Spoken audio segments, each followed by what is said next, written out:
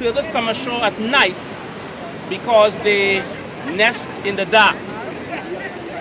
The reason why they nest in the dark is because they are nocturnal animals and lights disturb them. Yeah. That's why they come ashore at night. The reason why we are using red lights for viewing turtles at night, it is because turtles do not see the color red. Any other light type will disturb the animals while they are nesting. Okay. We do not use flash photography, and I'm repeating this, but I said this already at the briefing. So it meant that anybody who is using flash photography probably joined the group while we were coming out here.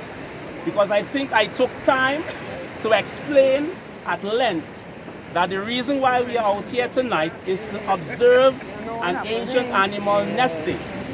So I hope that all of us who would have taken time to come out here would appreciate that we are in the presence of an ancient animal, and at least we should not do anything that will in any way disturb the animal while the animal is nesting. This is a leatherback sea turtle. For those of us who are seeing it for the very first time, this is a leatherback sea turtle. The reason why I am stressing sea turtle, it is because there are sea turtles, freshwater turtles. There are approximately 300 turtle species. Only 7 are sea turtles. Sea turtles are found in all the oceans of the world. Sea turtles are found in all the oceans of the world. And this particular sea turtle species is the leatherback sea turtle. Now guys, if you don't listen, you're gonna be asking me questions on what I'm saying now down the road, because you're gonna see everything, but just for a few minutes we need to just focus on what's going on. This is a leatherback sea turtle. There are 6 other turtle species that are found in the oceans of the world. The 6 other species are green sea turtles, and it is not that the turtle is green in color, but the internal fat of the turtle is green. There's another species called the hawksbill. If you think of the birdie hawk, the mouth of that particular turtle has the appearance of the beak of a hawk. There are 2 species that are ridleys, olive ridley and Kemp ridley. There's a species that is the loggerhead sea turtle, and there's one species that lives exclusively around the island of Australia. It's called the Australian flatback. So there are only 7 sea turtle species. This is one of the 7, the giant leatherback sea turtle. This is an animal that fully grown can exceed 2,000 pounds in body weight, and the animal can have a body length of over 11 feet. It's a massive animal. Leatherbacks lived and occupied the planet when dinosaurs were here. It's an ancient species of sea turtles. And incidentally guys, this is a sea animal, a sea creature that's on land now, tonight, and not dying. Why? Because leatherbacks like you and I possess lungs. They breathe oxygen just as you and I is exchanging oxygen and carbon dioxide on land. These ancient reptiles are doing the same thing as we look at her. She has the ability out of the water to breathe freely. So it means therefore that when she's in the water, she's not breathing beneath the water. Leatherbacks hold their breath when they submerge, and when they come to the surface, they literally stick their heads out of the water. They breathe through their mouths, they open their mouths, they inhale, and as they resurface on that one breath, they can stay down for as much as an hour on one breath. Phenomenal animals they are. Now what we are looking at is something referred to as nest disturbance, and by that I mean this particular female, in attempting to dig her nest, as you guys will observe, she's digging into the sand and she's digging up eggs that were probably laid by another turtle 9 to 10 days ago. This is typical to this particular beach in Grande Riviere, because Grande Riviere beach is known globally as the highest density nesting site for leatherbacks. It is a 1 kilometer stretch of beach that supports as many as 500 nesting females on a nightly basis. No other sea turtle nesting site in the world is used as frequently by leatherbacks as this 1 kilometer stretch of beach. The nesting season runs from March to August every year. It's a very extensive nesting period. It means therefore that by this time into the season, the beach would literally be littered with eggs. And as a consequence, this is occurring where a female leatherback, in attempting to dig into the sand to create her nest, is unfortunately destroying and disturbing another nest. The animal is doing this act of nest creation purely out of instinct. She therefore has no way of knowing that she's digging into this soft egg. If I just show you something, guys, see this egg here? Everybody seeing this? See, I dropped it like this. It's intact. It's a soft egg. And because it's soft like the sand, the animal, as she digs into the sand, has no way of telling instinctively that she's destroying another nest. Now, for those of us who may become concerned about this egg, let me just point out something very quickly. As I rest it, you guys seeing this? It looks like a microphone. When the egg falls into the nest, the hole that the leatherback is digging is called an egg chamber or a nest cavity. When the egg falls into the nest like this, the eggs are falling one upon the other because they are soft.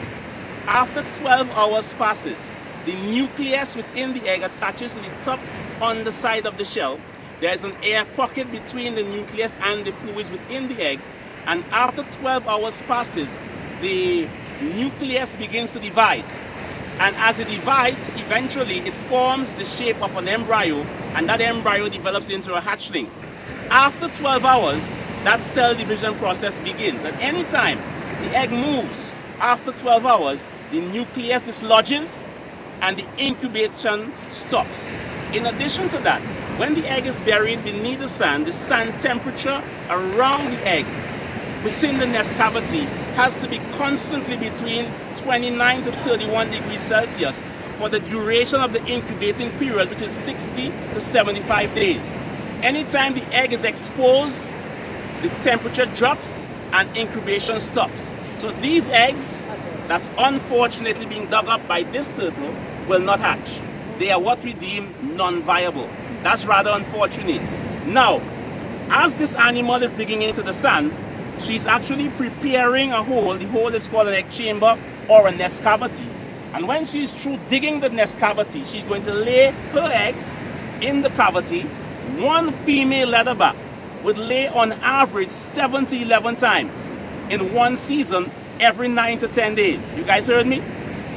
7 to 11 times every 9 to 10 days. And this individual animal, she will lay 7 to 11 times every 9 to 10 days. And the eggs that she's laying tonight will develop beneath the sand over a period of 60 to 75 days. It means, therefore, that when the eggs are laid tonight, at a temperature that needs to be constantly between 27 to 31 degrees Celsius, those eggs will develop beneath the sand. They will take between 3 to 5 days to dig their way out of the sand to the surface. And after the babies hatch out beneath the sand and they dig their way out of that sandy nest to the surface, this is what occurs. This is the byproduct of what this female is doing tonight.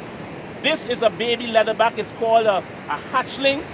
It's actually about a couple days old. Some of the patrol officers found this hatchling as they was walking along the site.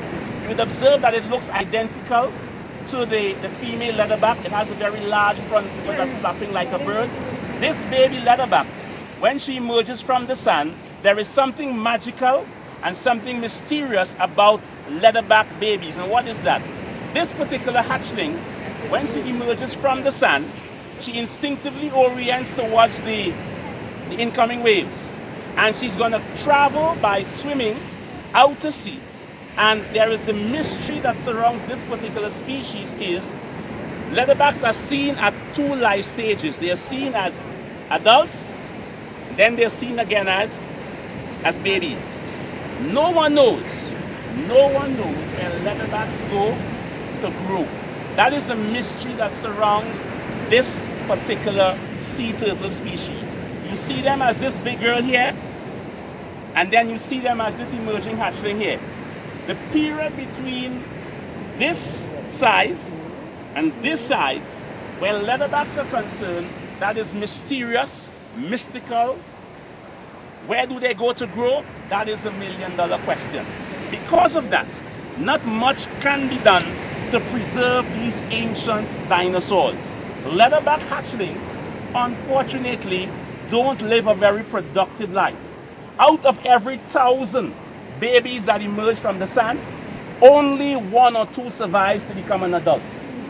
Just imagine that, guy. Roughly about 2% of every 1,000 babies will successfully develop into an adult. The vast majority of the babies will be eaten by predators on land and as they enter the ocean.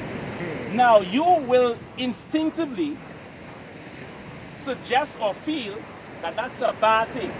It's a bad thing because this little baby guy or girl is going to be eaten by a predator. So you assume that this is not something good. But let me also quickly point out that a leatherback sea turtle needs to eat twice its body weight in food every day. You guys hearing me? Leatherbacks needs to eat twice their body weight in food every single day. And remember, I told you that a leatherback sea turtle can assume a body size of over 2,000 pounds.